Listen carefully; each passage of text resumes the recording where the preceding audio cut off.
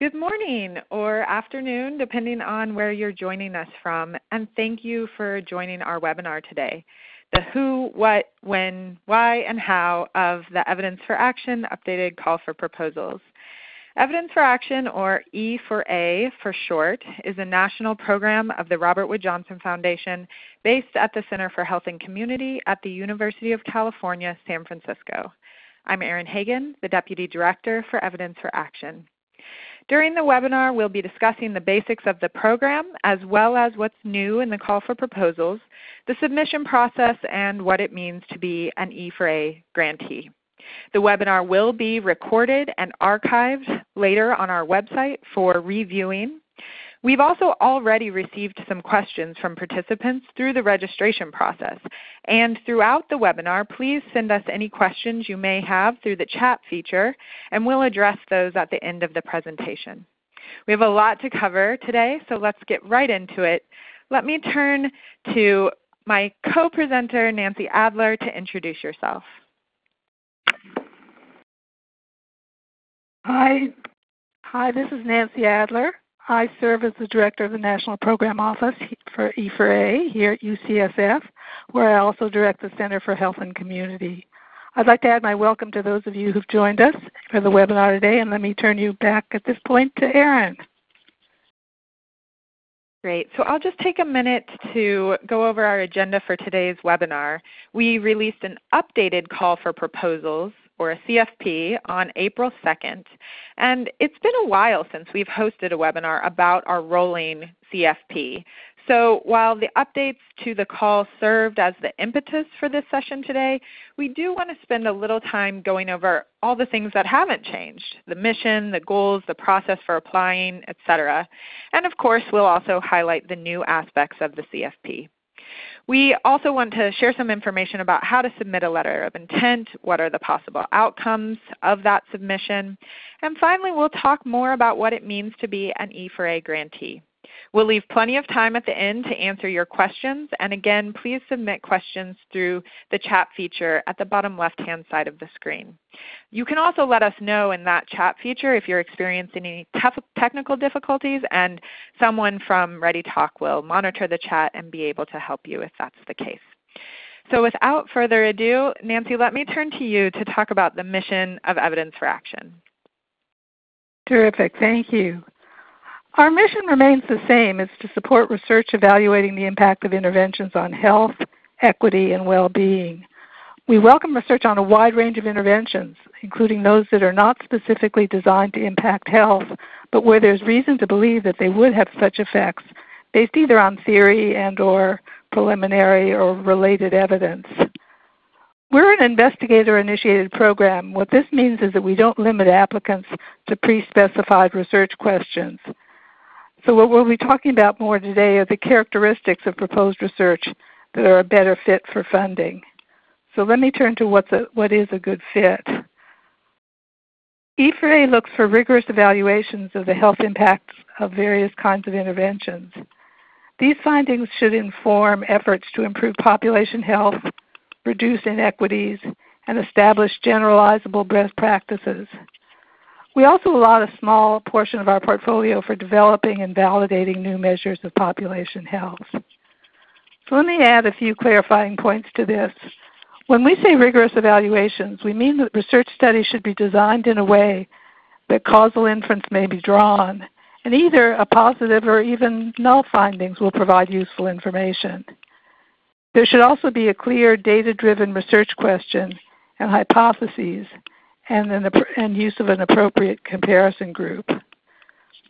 We consider health outcomes to include the physical, emotional, mental, and developmental health outcomes, as well as well-being.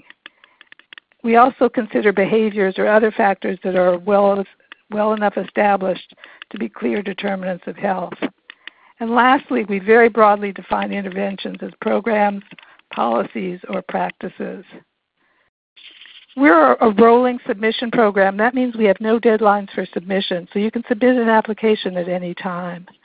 We can also respond relatively quickly to time-sensitive research funding requests, and we encourage researchers to take advantage of natural experiments which involve changes in large-scale programs, policies, or practices, and sometimes can provide unique opportunities to establish causation. What we don't fund are descriptive or exploratory science, literature reviews, needs assessments, or validation of screening tools.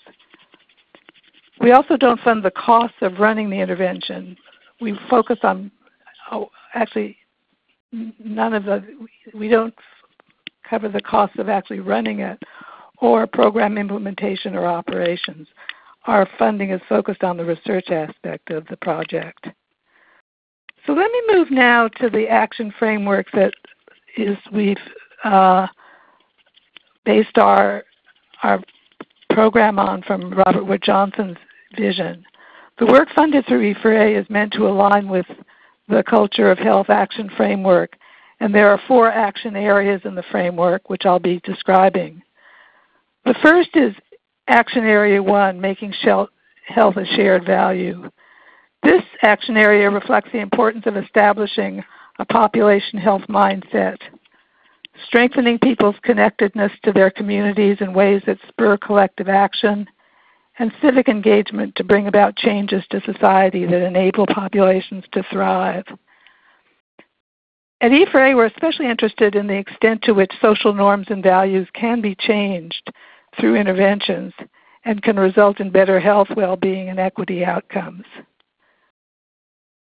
Moving to the second action area, this is the action area 2, fostering cross-sector collaboration.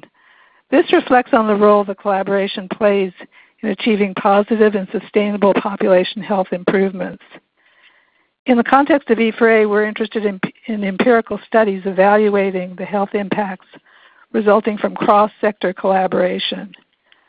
Now, this means situating a partnership or collaboration as the intervention. And in this case, the appropriate comparison group is another setting where a similar effort was being advanced absent a partnership or cross-sector collaboration. Let me turn then to Area 3, creating healthier, more equitable communities. This reflects the needs to better understand how community-level programs and policies impact population health and equity. Research across multiple settings is generally needed to determine the characteristics of programs or policies that yield the greatest health impacts and whether health benefits offset the cost of investments. And finally, Action Area 4 is strengthening the integration of health services and systems. And this reflects the need for evidence on how healthcare systems can effectively work with non-healthcare systems or organizations, such as those providing supportive housing, healthy food access, or early childhood education. Now, research funded through E4A should be aligned with the Culture of Health Vision and Action Framework. And you should think critically about how your work will inform these action areas. However, you don't need to specify directly which action areas your research relates to in your application. We should be able to see that based on what you're planning to do. So let me turn this back to Erin, who can now describe the criteria that we use to evaluate proposals. Thanks, Nancy. So applications are evaluated on 6 selection criteria as outlined in our call for proposal: rigor, actionability, relevance, contribution to the evidence base, inclusion of appropriate health outcome measures, and feasibility. We go into more detail in the call for proposals and on our website in our frequently asked questions section about how we define these criteria. But to give you a little sense right now, when we say rigorous evaluations, we mean research studies should be designed in a way that causal inference may be drawn and either positive or null findings will provide useful information. There should be a clear data-driven research question and hypothesis and an appropriate comparison group, as you mentioned. We consider health outcomes, again, to reiterate, to include physical, emotional, mental, and developmental health and well-being, as well as behaviors or other factors that are well-established determinants of health. And again, we very broadly define interventions as programs and policies and practices. So the actionability of the findings is something that's really important to evidence for action, and hence our name, we are looking into how the research findings inform decisions around policymaking, program implementation, funding, and changing practices. Nancy, you did a nice job of talking about how we think about the relevance of the research with respect to the Foundation's action framework. And then when we're thinking about contribution of the evidence base, we want to know that the research findings will help bridge current gaps in evidence and knowledge. Feasibility refers to the budget, the grant period, the capacity of the team, whether you have access to the data that's necessary and the populations that are proposed to be part of the study, and whether or not the team can carry out the research design. So these are really our criteria we consider both at the letter of intent and at the full proposal stage. Of course, more information is provided at the full proposal stage, but the letter of intent should really try to focus on highlighting especially the rigor and actionability of the research. So most of the logistics of the program haven't changed. As Nancy previously mentioned, we still accept applications on a rolling basis, and we don't have a specific budget limit for our grant awards. Having said that, we do consider the budget when making funding recommendations, and we have to make trade-offs between the costs of a study and the potential value of the findings. For this reason, lower budget requests are viewed favorably, and budget requests over $500,000 are more highly scrutinized. We still have a two-stage application process. There is an initial unsolicited letter of intent stage, followed by an invited full proposal stage. We've received over 1,800 letters of intent since we launched the program in June of 2015. Due to this high volume of interest in the program, our solicitation system was getting a little bogged down. So in concert with updating our call for proposals, we also opened a new application system. Now, this only has implications for applicants who opened an application prior to April 2nd of 2019. So if you've opened an application since then, you don't have anything to worry about or anything to even consider. But if you did open an application prior to April 2nd, you have until the end of the month to complete and submit your letter of intent. If you're not able to submit your letter by the end of April, not a problem. You can open a new application through the new link in our updated call for proposals.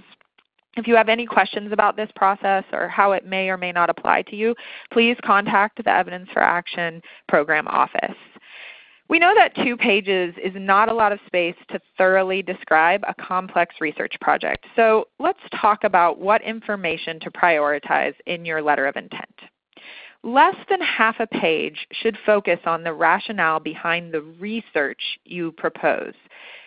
We don't want you to illustrate why the issue is important. Rather, you should describe the intervention you're evaluating and explain why the research will contribute to advancing knowledge, information, and action. You also can share any pilot data that you have in this section. The bulk of the letter, more than a page, should be devoted to the research approach and activities. More explicitly, you should provide specific research questions or hypotheses that will be examined, and you should outline your approach for answering those questions.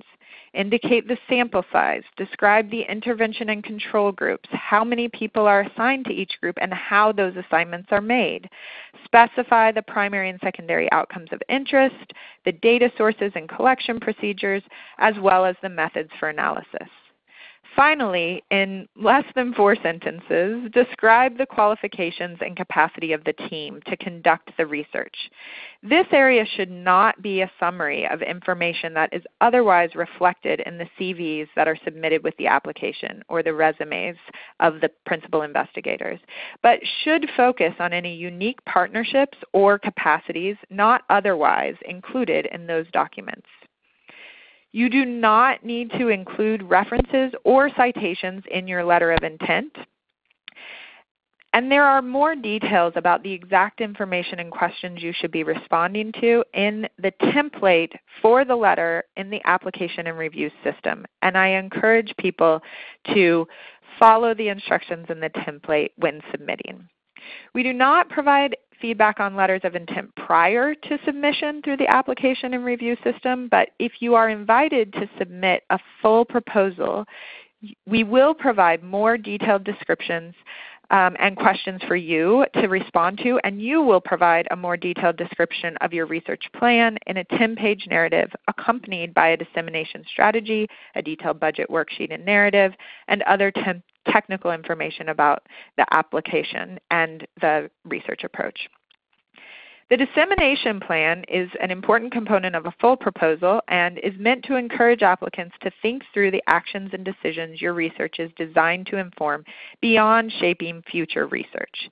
You'll need to identify decision makers and other audiences who will be able to use your evidence in actionable ways, and the ways in which you'll go about sharing your findings to those audiences. So let's talk a little bit about what happens after you submit a letter of intent. There are, in fact, a number of possible outcomes. You may receive a turndown, or you may be asked to submit a full proposal. You could also be asked to revise and resubmit your letter of intent, or you could be invited to one of our technical assistance services. If you are invited to revise and resubmit your letter of intent or to submit a full proposal, we will include questions or comments about your proposed research in the notice.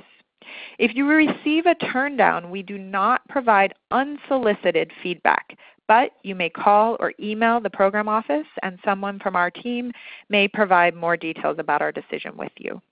We also have common reasons for turndowns included on our website in our frequently asked questions section.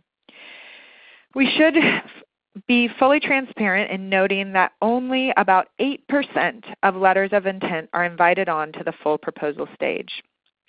The biggest challenges at the LOI stage are usually related to the study design or methodological approach, and so we've developed 2 technical assistance services to help address these issues.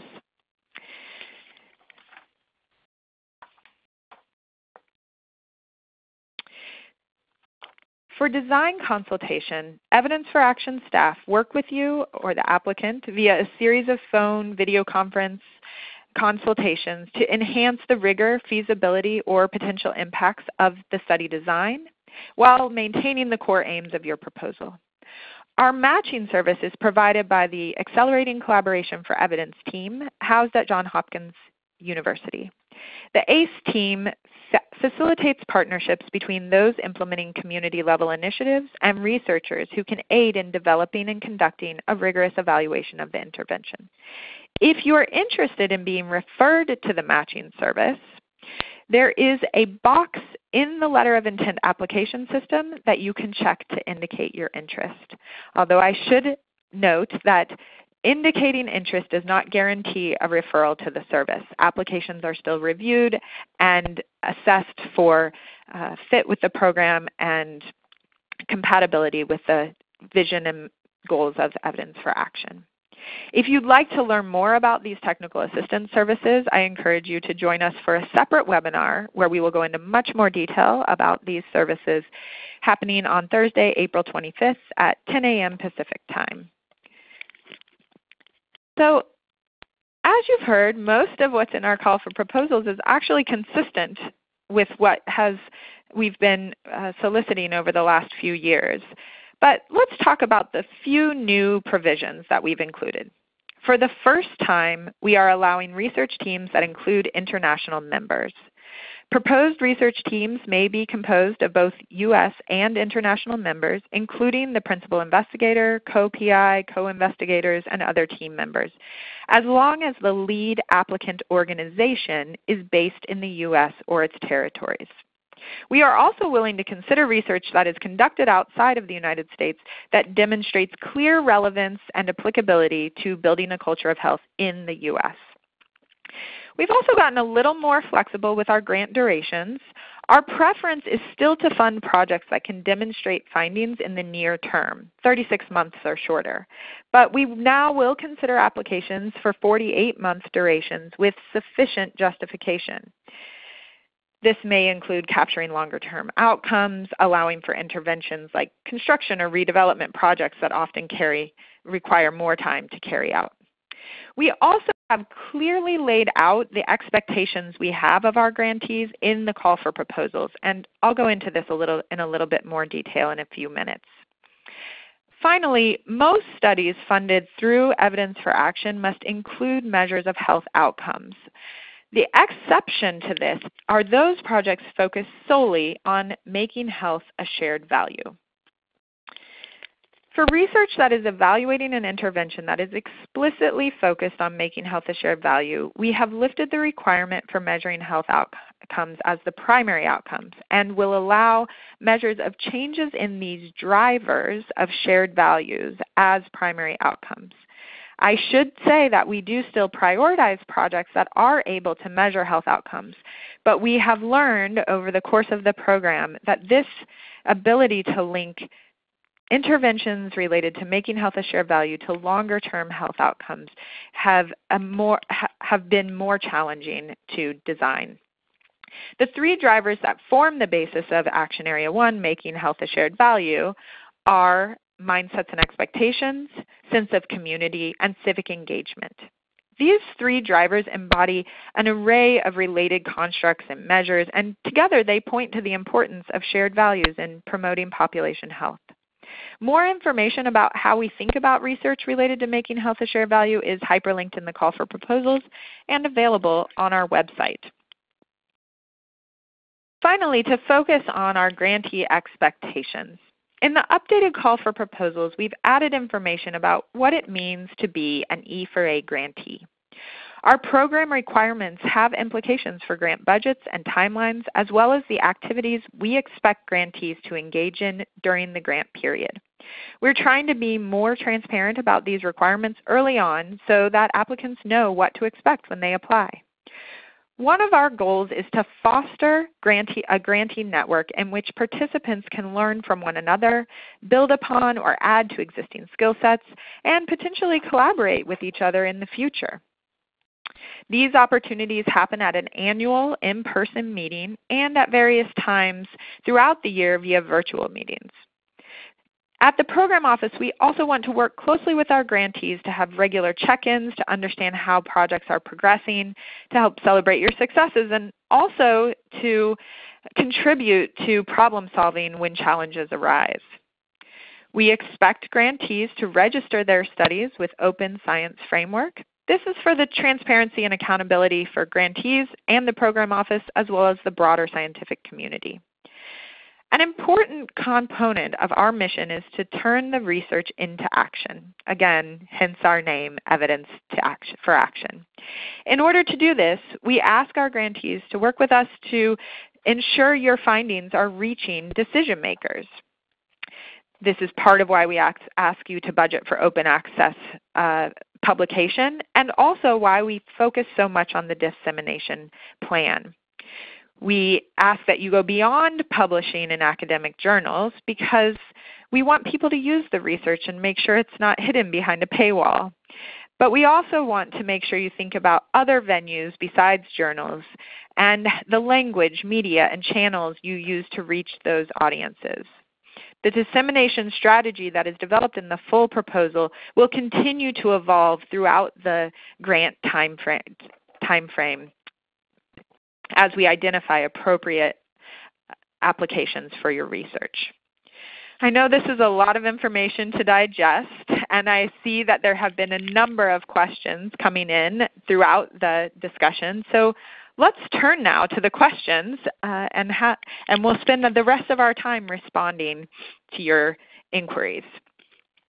So one of the first questions that we received was about partnering with nonprofits to complete evaluation work and asking whether it matters who the lead applicant organization is, whether there are preferences for affiliation and the chances of receiving funding based on those affiliations. So the response really is that we do not have a preference for the lead applicant organization except that they be based in the United States. Otherwise, we really ask applicants to think about which organization has the best capacity to monitor and administer the fiscal dollars of the grant. We do value teams in which there are multiple different sectors and organizations and institutions represented, but the lead applicant really should be based on the capacity of that organization to administer the grant. Nancy, anything you'd like to add to that response?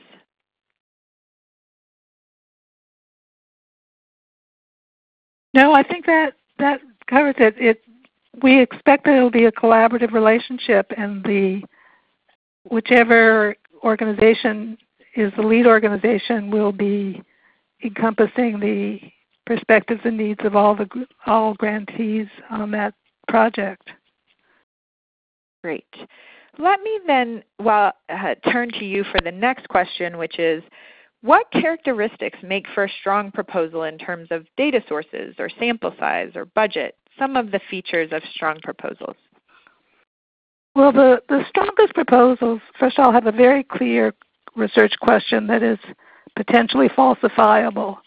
So you want to pose a question not just, I want to explore the causes of this, but that you have a prediction of that the intervention or policy or whatever it is you're studying does have an impact on outcomes, and you can test in a rigorous way whether that outcome can be attributed to the intervention.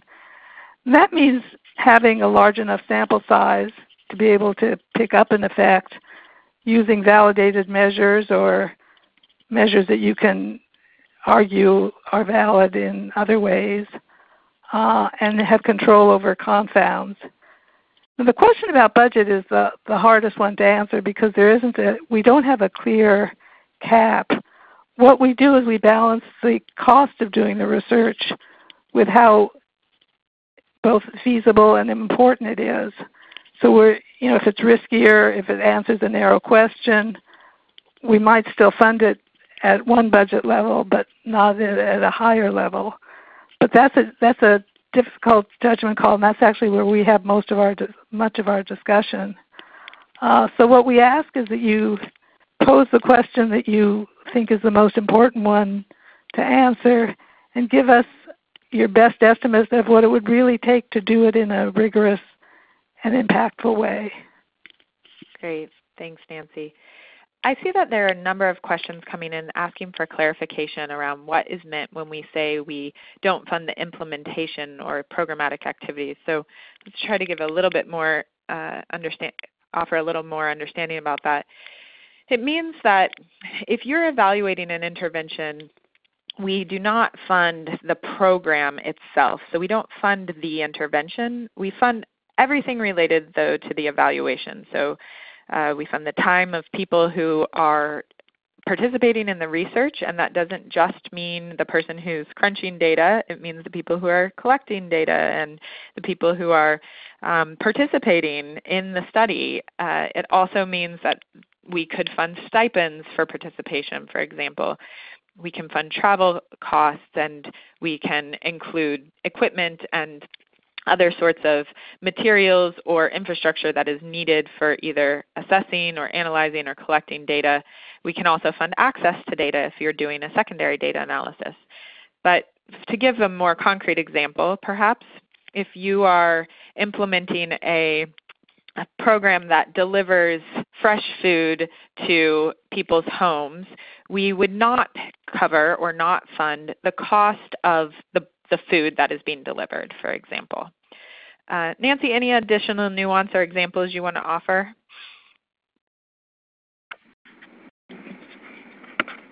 Yeah, I can give an example of a health sector intervention like navigation to help link patients to social services. We would not pay for the cost of the navigation and the navigators, but we would pay the cost of the evaluating the outcomes of having that service. Great. Good to have a couple examples from a couple different sectors. So a similar question, again, sort of I think people trying to understand more clearly what is in and what is out. So there's a question about what is meant by exploratory research. So to start, I would say we really fund evaluations of interventions. So we don't fund research that is trying to design an intervention or understand the context or the connections between an environment or a situation and people's outcomes. We really want to know how intervening in a specific environment or on a specific factor impact people's longer-term outcomes. Basically, we want you to do something, and while you're doing it, evaluate whether or not it works. Nancy, other nuances for how we think about exploratory versus the type of research that we do fund? Yeah, I think some people may think of exploratory also as pilot. So you're testing something out in a small number. And we will not fund pilot studies because we really want things that are a little farther along where it's quite plausible that they could have an impact and that policymakers would be convinced by the data. So we generally ask, you don't have to have preliminary data, but if it's really a novel area, it's never been tried, never been tested, it would be helpful to have some pilot data. But we are not able to fund those early stages. Right.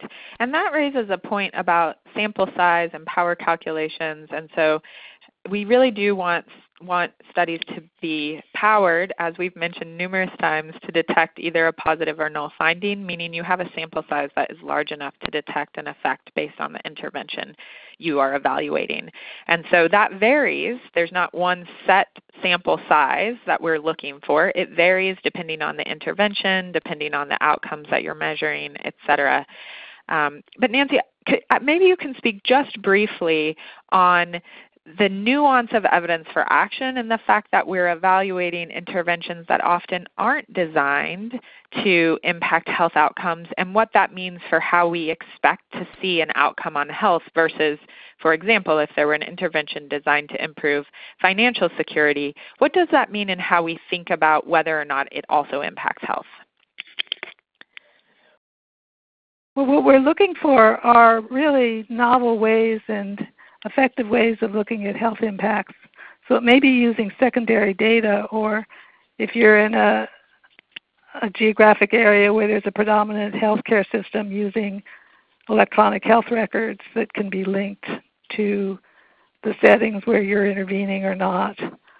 So there may be different ways of trying to make those linkages. Let me say one other thing about power, because we also spend a fair amount of time talking about when people give us a power analysis, are the assumptions of what the impact size and effect size will be justified, is again a judgment call. And we're not just looking for statistical significance, we're looking at the question of clinical significance. So it may be that something will have a small effect, but over a large population, that will have a large population attributable effect. In other cases, if you expect a whopping effect, you may not need a large number of people to find it, but you need some reason to believe you'll find a whopping effect. So it very much depends on your population and your question and how clear it is what kind of impact the intervention would have. Yes, absolutely. And this begs a question from qualitative researchers who may think about their sample sizes differently, of course, about whether we have a preference for quantitative or qualitative data. So I'll start, but then turn to you, Nancy, to say we have funded one purely qualitative study at Evidence for Action, so we do not exclude qualitative research. More commonly, qualitative is combined with quantitative in a mixed methods approach, and there certainly are instances in which it's really important to qualitatively understand and provide context for the quantitative findings that we're seeing. But there are distinctions, and there are times when we have asked people to remove qualitative components of a mixed method study, and there have been instances in which we've asked people to add a qualitative component to a purely quantitative study. So Nancy, do you want to talk just a little bit about how we think about when qualitative is particularly informative, and times when we think maybe we're not ready for the qualitative component yet? Well, the issue often with qualitative research is it falsifiable? Is it being done in such a way that you could find out that something really doesn't work? That's why we put this emphasis on positive results are helpful, but we hope that the studies are well enough designed that even null effects can tell us something. And it's important to know either what doesn't work, or if something isn't working, why it is. Is it a problem of implementation? Is the underlying premise wrong? Is it being done in a way that doesn't cohere? Or was the sample size just too small to see it? So sometimes the qualitative can give you some ideas of the conditions under which it works, or the subgroups that may impact differently. But it usually is in the context of some kind of grounding it in some kind of quantitative data collection, because of the issue of, can you actually make conclusions about whether it works or not? Yep. Great. Thank you. Sticking a little bit on this methods train, there also is a question about, within the quantitative methods, do we allow quasi-experimental approaches, or are we really focused on RCTs, randomized controlled trials? So we absolutely allow quasi-experimental designs, and in fact, most of what we have funded is some form of quasi-experimental approach, although there are a few randomized controlled trials that you will see are part of the Evidence for Action portfolio. We, as we mentioned, really want people to think through how to best draw causal inference. We also are funding a lot of research about interventions that are happening in the real world, and sometimes it's possible to randomize people even in the real world, especially when resources are limited, but that's not always feasible in real world implementation. And so quasi-experimental approaches are certainly appropriate as long as you're really thinking through how to isolate the intervention as the causal effect. Nancy, anything you want to add to that response? No, I think that's exactly right. It is quite difficult to randomize, but there are times when you actually can do it, and people don't necessarily think of that possibility. As Erin was saying, when resources are scarce, actually often the people see the fairest way of allocating them to be a lottery, and an RCT is basically a kind of lottery, which is by chance people are able to get the scarce resource or not. So we do encourage people to think creatively about, is it possible to actually randomize exposure? The great thing about randomization is it just takes care of so many alternative explanations. It's actually much harder to do a quasi-experimental design where you're having to think about all the different ways there could be bias introduced or confounds. So we would rather see a good quasi-experimental design on an important question in a population and carefully set out how it'll be determined than a trivial RCT on something that's easy to randomize but not very important. So again, it's weighing the methodology, the importance of the project, and then obviously that'll have implications for budget. Yep. So there are some questions about outcomes, asking a little more about what we would approve as an outcome or not. And so there were a couple of specific questions about, is healthcare utilization considered an appropriate outcome, for example? And I want to start by saying one of the unique factors of Evidence for Action is that we actually allow data collection and analysis on many outcomes. So we don't limit you to only one outcome, but we do want you to specify which outcomes you think are primary and most likely to be impacted by the intervention. And we also recognize that while we care deeply about the health outcomes, and in particular the population health outcomes of an intervention, sometimes, especially when an intervention, again, was not designed to impact health, the decision makers who decide whether to fund a program or implement a policy, their primary concern is not about health, and in which case you should be collecting outcome measures that matter to those decision makers as well. You also should think about whether or not an interim indicator is suggestive of, or whether there is evidence that it impacts longer-term health outcomes, because as we mentioned, our grant periods are typically about 3 years, if not shorter, and so we recognize that some outcomes take much longer to see impacts from, and so it's important to think about the pathway to those longer-term outcomes. We generally do not accept access to care or health care coverage as the sole health outcomes, but we do accept some types of health care utilization outcomes, such as preventable emergency department visits. Nancy, other detail about the outcomes you might want to share? Yeah, the most common one that we get is utilization, because that's accessible from electronic health records. The problem with just having utilization is some interventions should actually increase utilization of some sorts, like primary care and focus on preventive conditions. Others are really geared to try and reduce utilization. So the problem is utilization is a kind of crude overall measure for reflection of health. It can reflect poorer health, but it can also reflect access, and those may be working in opposite directions. So there would have to be a clear statement of the type of utilization and why it's a good outcome and reflects underlying health of the population, not just their access to the care. Absolutely. There's a sort of specific question, again, about methods. Does your interest extend to simulation modeling of impacts of potential intervention approaches? Or are we really looking for actual programs, policies, and practices? So I would say, first of all, that Evidence for Action is a very interdisciplinary program, which means that we have to be cognizant of the types of methods and approaches and science for different disciplines, and we try to be very aware of that. So for example, in climate studies, it's very common to do modeling studies, and so generally we have been less receptive to modeling studies. However, as I mentioned, it really is sort of contextual depending on the state of the science in the field and the type of intervention.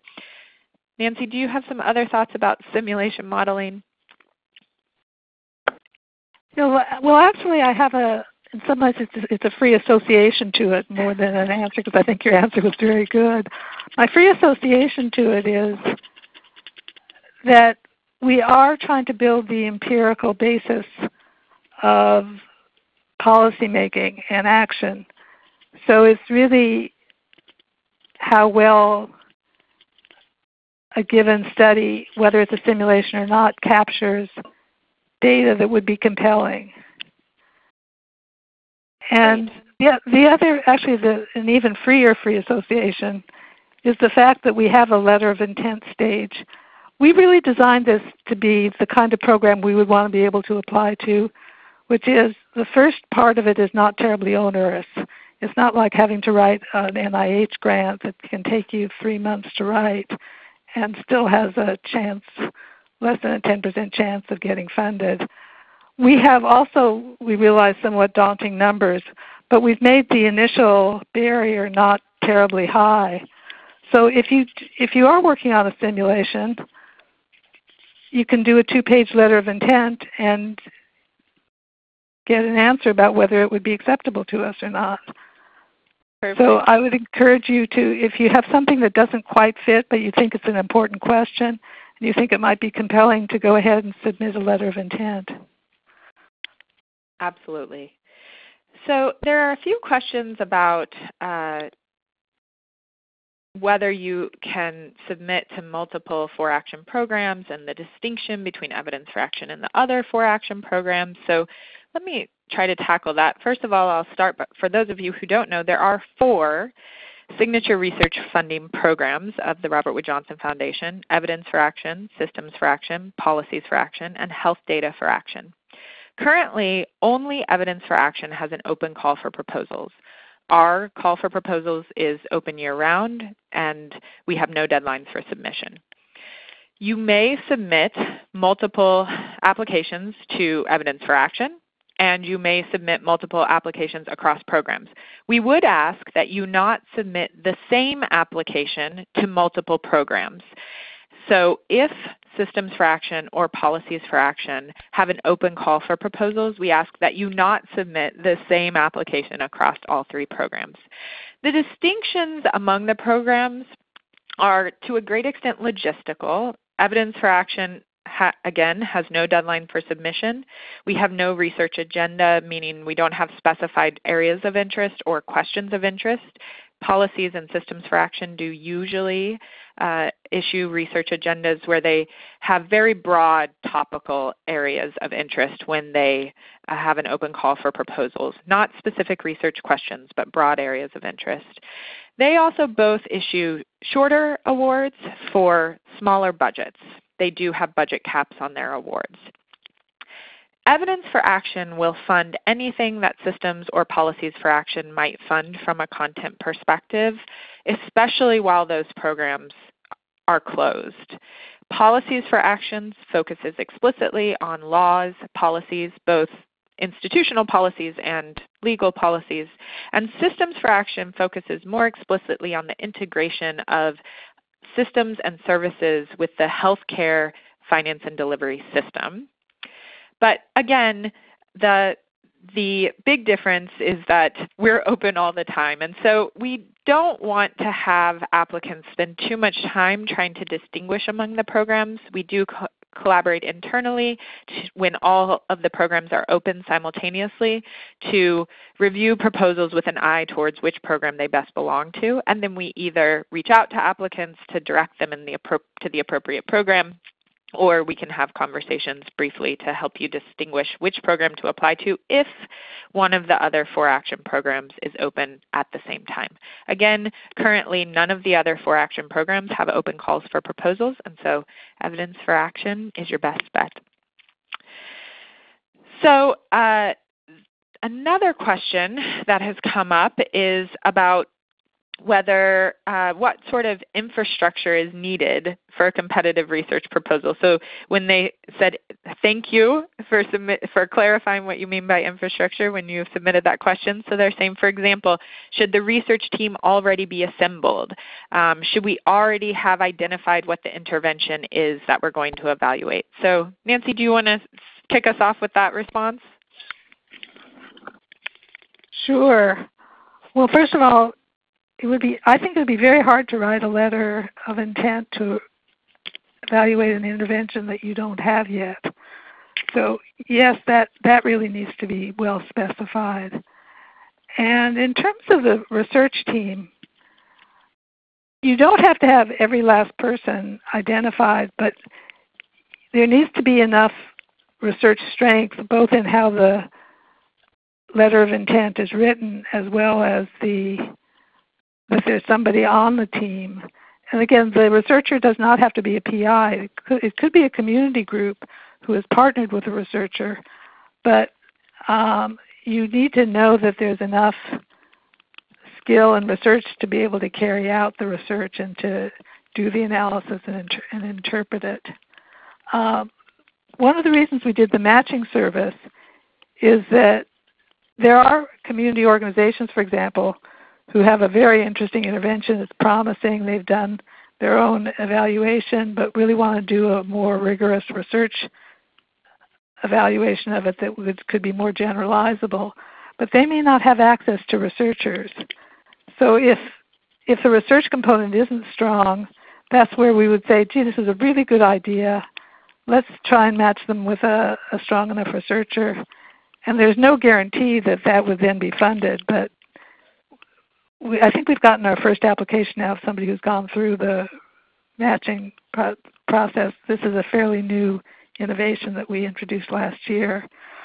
So the brief answer is you don't have to have it all in place. The more that's in place, the more convincing it is, or we would try and help with technical assistance or matching. Yeah, that's great. And I just want to take a second to underscore one of the points you just mentioned, Nancy, which is about the criteria or qualifications of a principal investigator. So evidence for action does not have maybe what might be considered traditional criteria for a PI, meaning anyone can serve as a principal investigator. There are no degree qualifications, and it does not need to be the person who is actually carrying out the research. It's really up to the team to decide what makes best sense for your proposal. And so, as you mentioned, a community member could be a PI, and a researcher could be just a member of the team. As long as the team as the whole has the capacity to carry out the research, that's what we really care about. And there was a question that was submitted prior to the webinar about the fact that there are groups of people that have traditionally been neglected by the health research community, and how does Evidence for Action think about welcoming those groups of people? And so this is one of the ways in which we're trying to break down some of those power dynamics between community groups and researchers. Also the matching service and the other technical assistance services, the design consultation are services where we're trying to be better aware of the dynamics in research, especially research that happens in the real world. I will say that we do have to narrow our funding solicitation in some ways because of limited resources on our own end, and so that's why we've focused on evaluations of interventions, and we really do stick to that criteria. So I know there's a number of other types of research that are underway and that are also important, but just not the right fit for Evidence for Action. But we also believe that there is work that is underway by a diverse group of people and organizations beyond the academic environment that are important and eligible for Evidence for Action funding. So another question has come up about review timelines. So just to give you a quick sense, when you submit a letter of intent, we review them on a rolling basis. Letters of intent are submitted daily, and so we truly review them day by day, week by week. There is quite a big backlog in the submission process, and so it often will take somewhere between 6 to even 9 weeks before you will hear back from us about our decision on your letter of intent. Once we make a decision, if you are invited to submit a full proposal, you will have 2 months to make that submission. If you are invited to revise your letter of intent, there's no deadline for you to do that, nor is there a deadline ever for submitting a letter of intent or a new letter of intent if you have submitted one previously. At the full proposal stage, again, it usually takes us about 6 to 8 weeks to review and respond to the full proposal submissions. We could, again, at the full proposal stage, request revisions, which do not have a deadline. And then once we make a recommendation for funding, there is an additional 45-day budget and legal review. So the full process from initial submission of a letter of intent through actual funding is typically 5 to 6 months.